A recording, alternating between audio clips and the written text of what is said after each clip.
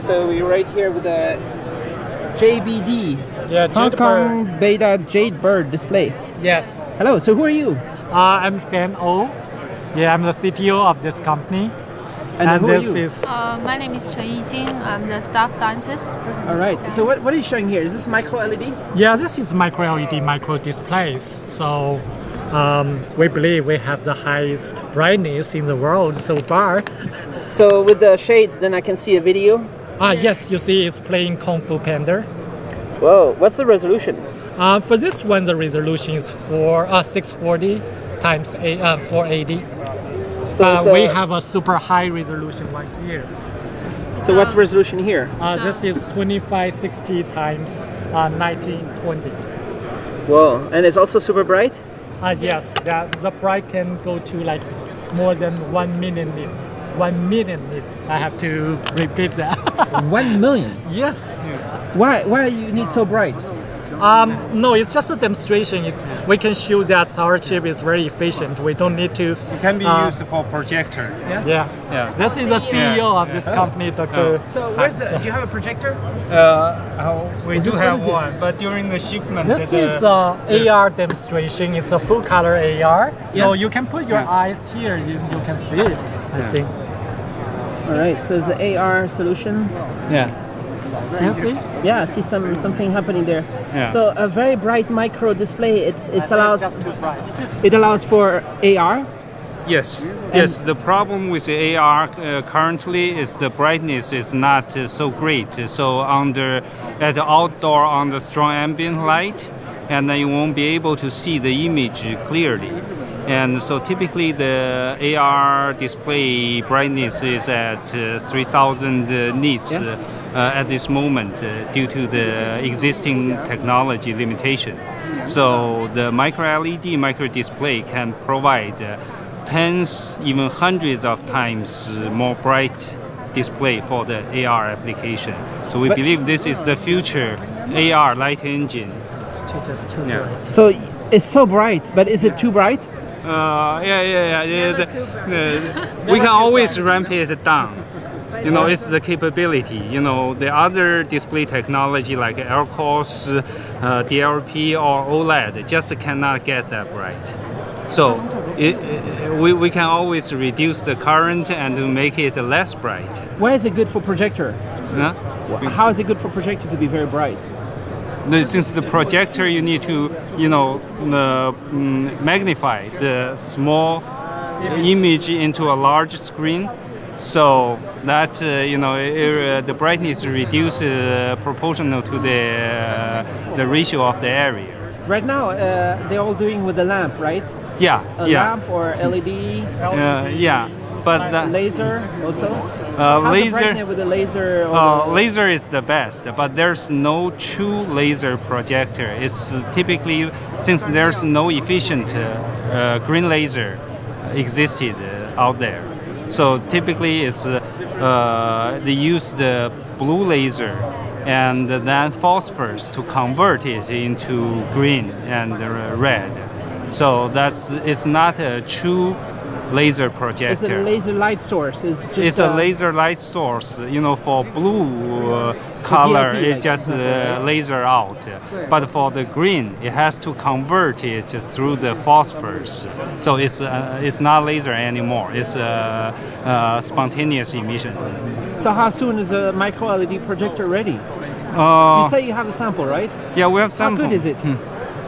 For small area projector, it should be ready, next year. Yeah. And it will be good. Full color. Full color. Because these demos are only one color, right? Yeah, but full color. This is the full color. It's full color right here. We combine the red, green, and blue through a color combining prism. Yeah. Yeah. Yeah, I see. So I'm seeing power or something about the 74. Still very bright. Yeah. So AR projector. What else? TV? Are you gonna make TV? Like the scope. you know, the rifle scope.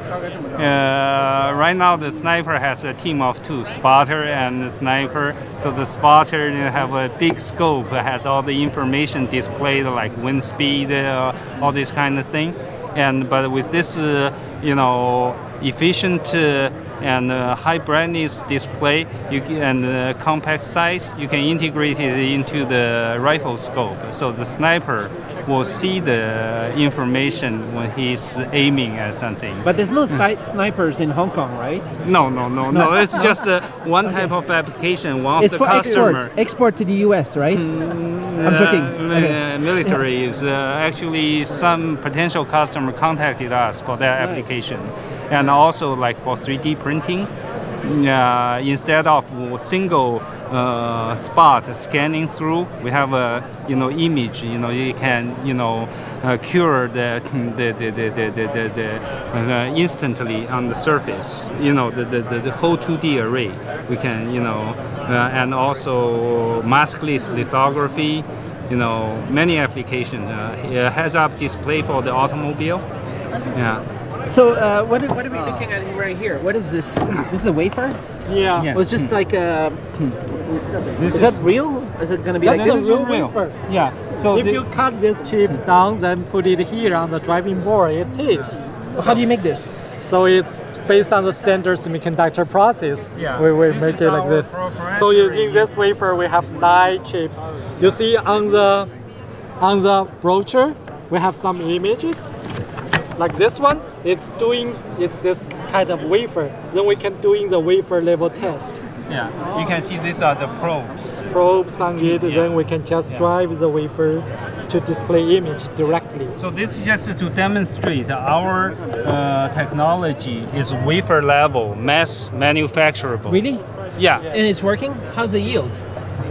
The yield now. Secret. Right now it's still good. Yeah. So I believe this yield can be as high as 70% once we refining our process step by step. So how's it going to be the price for the microLED technology compared to other microdisplay? Cheap. Very cheap. Cheaper? Yeah, Cheap. right now I think based on our current situation, we estimate the chip price will be around $10 to $20. So depends on the size. Yeah, depends on the size. Yeah. Compared to OLEDs and those things, I think it's much cheaper. 10 times cheaper? What? No. Not 10 times, but cheaper. I will say.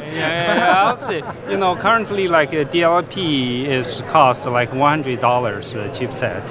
And us, I believe, is around like $30, $50. How soon is this mass production?